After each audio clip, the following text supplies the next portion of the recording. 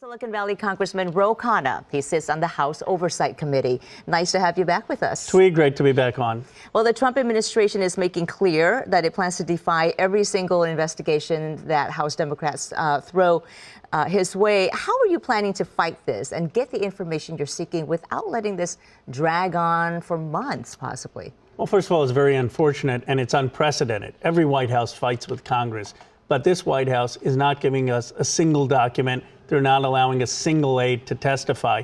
I think Hillary Clinton's op-ed recently is instructive. During Watergate, Sam Erwin threatened to have the sergeant of arms go after folks who weren't testifying. We will hold these folks in contempt, and we will go to the courts to enforce the basic separation of powers.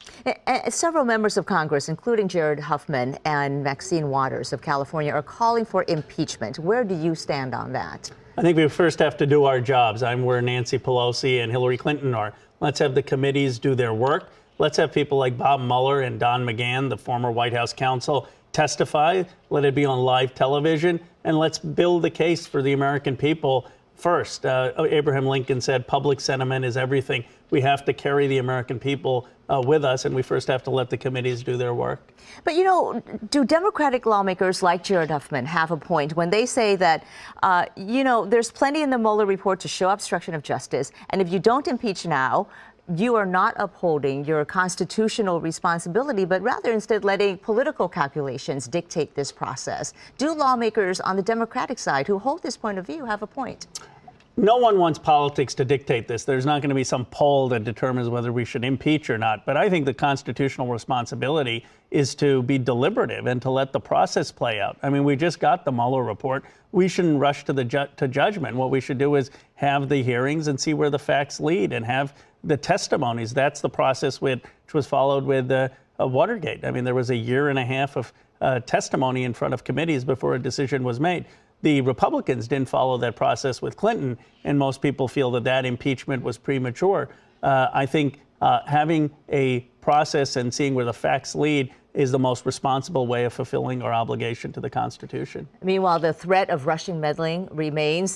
Just today, FBI Director Chris Wray called Russia's meddling in the U.S.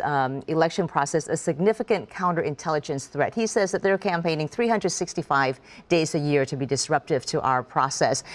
Yet earlier in the week, Jared Kushner, the president's advisor and son-in-law, dismissed Russian election hacking, basically saying it's, quote, you know, maybe a couple of Facebook ads. So if you have this situation where the White House is essentially dismissing the threat, how confident can we be that our 2020 elections, the integrity of that will be safe from foreign interference? Well, Chris Wray is absolutely right. The Mueller report concluded that there was sweeping and systematic Russian interference. This wasn't just a couple Facebook ads. The Russians hacked into county governments, into state governments, into former secretaries of state. And we remain very vulnerable to interference, not just from Russia, but from many foreign powers. That's why I've been trying to work on a bipartisan basis with Kevin McCarthy to say, let's do something to improve the coordination between law enforcement and tech platforms to make sure that we aren't vulnerable to these kind of cyber attacks. And what are you doing with how are you and House Minority Leader Kevin McCarthy going to attack this? Well, what we need is legislation that gives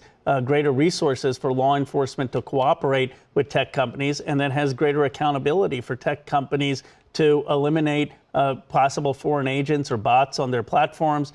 We need real guidelines. I have an op-ed I published with Ambassador McFaul that goes through 3 or 4 very concrete steps of what tech companies can do in cooperating with law enforcement, and we want legislation that would make that possible. What are some of the steps? What are the top 2? Well, the first step would be that we need greater funding for law enforcement to work with tech so that there's a common platform which all tech companies participate in. So if there's, let's say, some agent that's a Russian agent on one platform, everyone can remove that. Right now, there's not that coordination. A second step would be that campaigns need to get security training from law enforcement agencies so they're not vulnerable to the type of hacks that John Podesta was vulnerable to with the Clinton campaign.